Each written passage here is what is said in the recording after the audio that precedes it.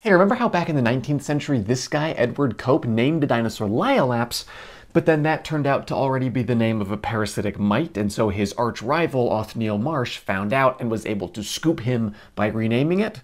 Well, it turns out that right around the very same time, Marsh also discovered and described this dinosaur, calling it Camptosaurus, which you've probably never heard of before because that already happened to be the name of a cricket.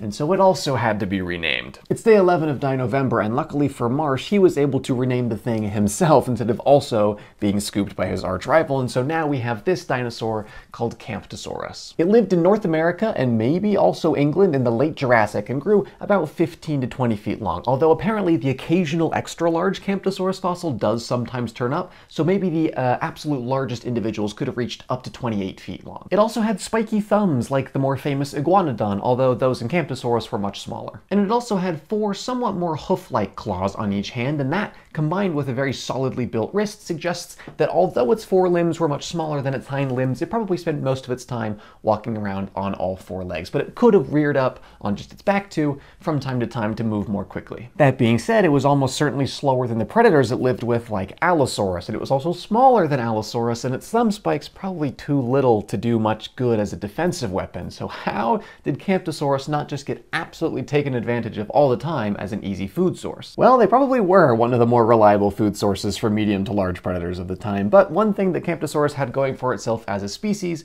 was it seems that they were pretty common. So for any particular individual, there is probably a statistical safety in numbers. And in addition to that, Camptosaurus probably spent a great deal of time feeding in the dense foliage of more forested areas within the Morrison Basin. In this shadowy environment, protective coloration may have helped conceal individuals from predators. As per usual, comment what dinosaur I should talk about next, and I'll see you in tomorrow's episode of Dinovember.